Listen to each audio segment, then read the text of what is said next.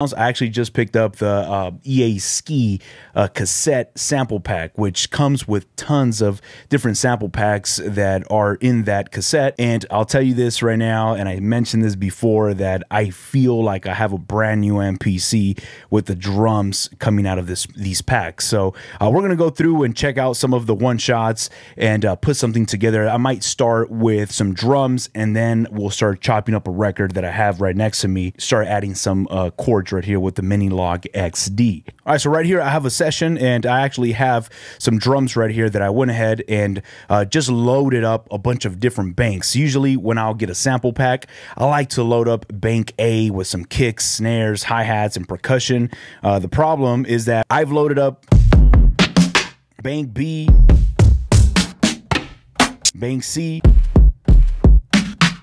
bank D,